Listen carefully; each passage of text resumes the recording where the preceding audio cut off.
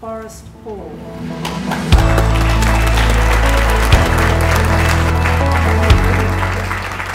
If we are to continue to drive economic growth, to prepare for the jobs of the future, to maintain our standard of living and to be internationally competitive, and to maintain our security as a state and as a nation, then we must invest in people, their ideas, their ingenuity.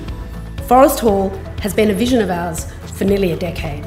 It will provide a hub for big thinking, challenging ideas and intensive groundbreaking research. It is a place where bright minds can meet, stay a while and really engage. And it is unlike anything that exists in our region. We want to make Western Australia a centre for global research excellence. We know for sure at Minderoo that if you want to go somewhere fast, you go alone. But if you want to go far, you go together. And that is the essence of bringing these students together. That is the reason. That is where 1 + 1 will equal 68 every time. And just in the basic maths, which we in business aren't bad at, for every dollar which industry puts into university research, we get $4.50 back hard. That's before we take into account the multiplier effect.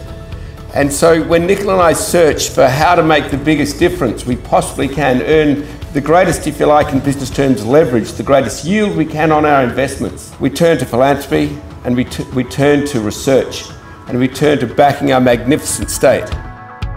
The building, which is opened today, offers a high-quality residential environment, but more importantly, an environment in which our scholars and fellows will be able to engage with each other and we hope in time begin to enjoy the fruits of interdisciplinary dialogue.